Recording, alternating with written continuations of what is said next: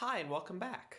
This time I'm going to be constructing a bunch of scale siding boards and attaching them to the house. Throughout these past few episodes, I've been slowly working my way towards finishing the outside of the house. For most of the outside, this is the final external layer, and I'm really looking forward to seeing what it looks like when it's done. Anyway, let's get started by cutting some siding blanks.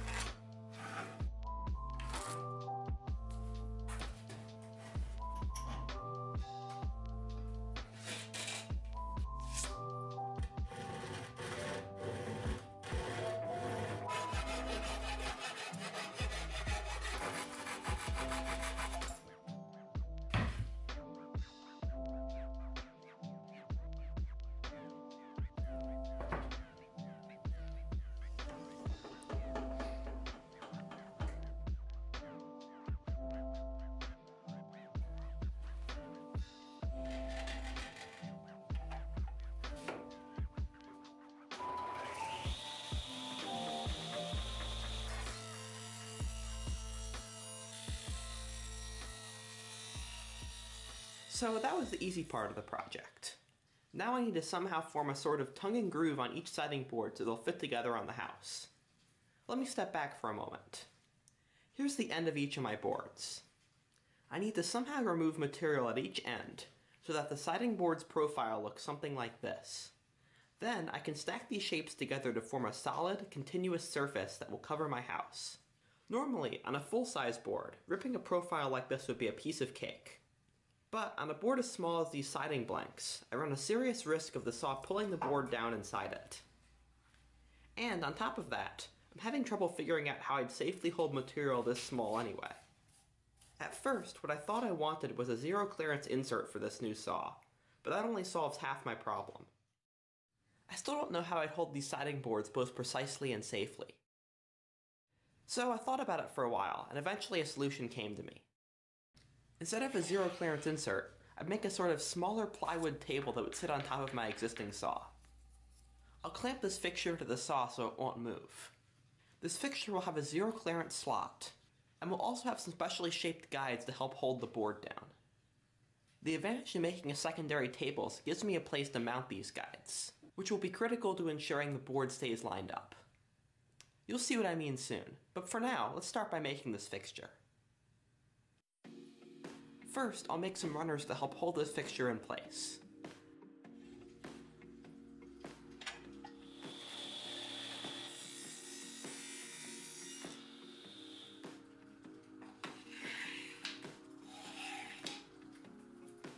Next, I'll attach the table service to the runners.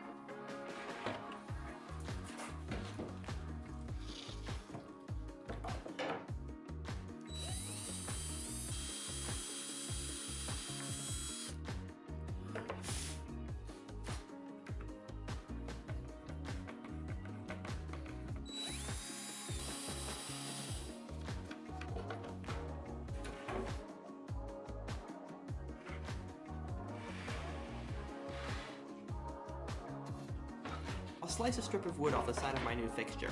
I made it too long, and use this to make the guides.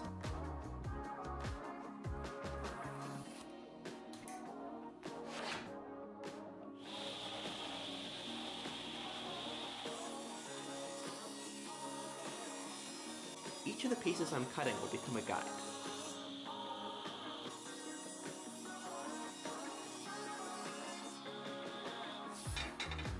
I'll cut a rabbet in the side of each so they can hold the siding blanks in place.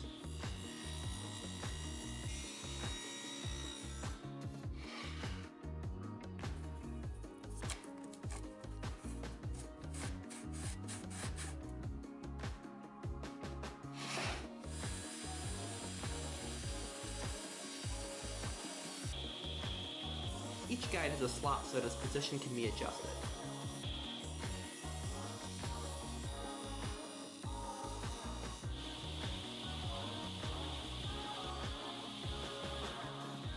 Lastly, I'll cut the zero clearance slot I was talking about previously.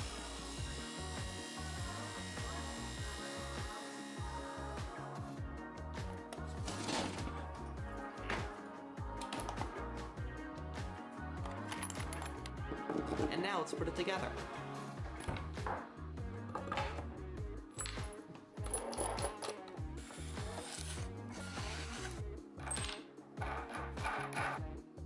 Here's the idea. The sliding blanks feed under the two guides. The guides keep the blank in position, and the saw blade cuts a groove lengthwise in them.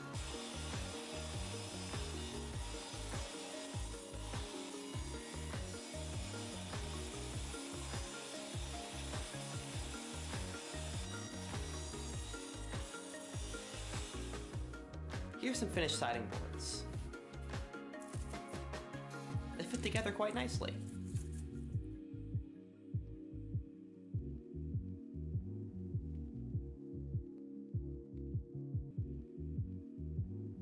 Now, that was just one cedar board's worth of siding. I bought quite a few boards I need to do the same process to. I cut up each board into rectangles. I sliced each board up into strips.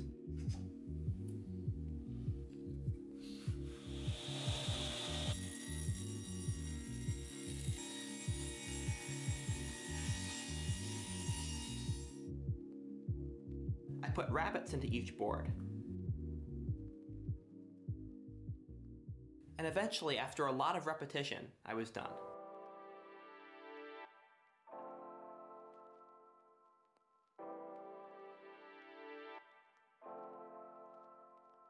Now, before installing all this siding, I need to prime each board.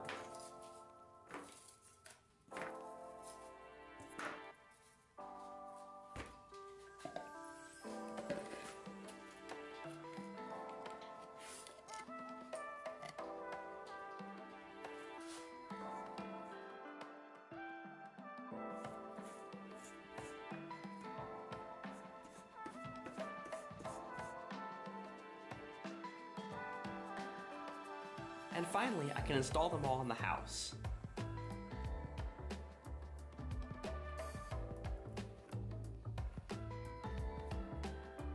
Some boards need to be shorter to fit, so I marked and cut each to length.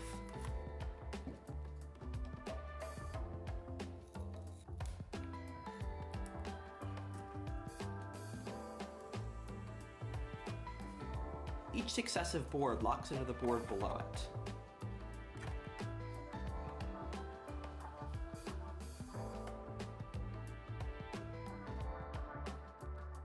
Above and below doorways and windows, I sometimes needed to remove a longitudinal section of siding. So I marked each siding board and brought it over to the vise. At the vise, I cut each side with a coping saw, and then removed the material inside with a chisel.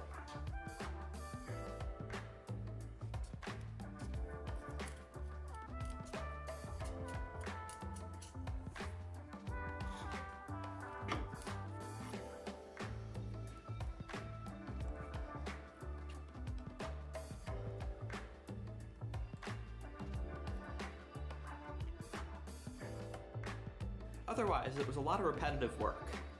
6 hours in, this is about how much I had finished.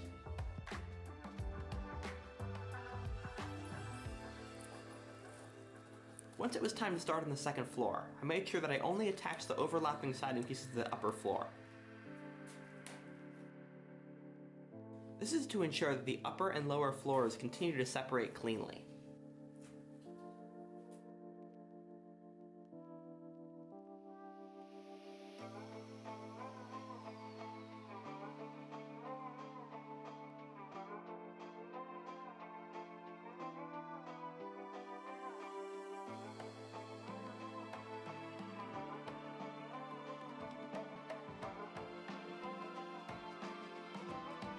And after a ton more work, here's the end result.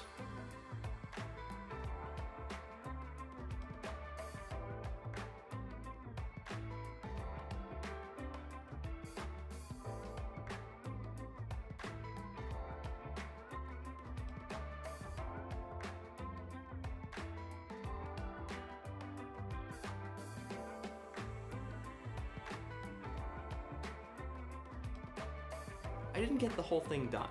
It was just too much work to complete in a single weekend. I'll keep plugging away though, and I should have it done before I start on the next task. There's one big question though that I have front of mind. What color should I paint this thing? Brown, gray, tan, something more adventurous? Let me know in the comments below. If you found this part of the project interesting, feel free to take a look at some of the other episodes. And if you want to follow along, feel free to subscribe and click the bell for notifications. Anyway, thanks for watching and see you later.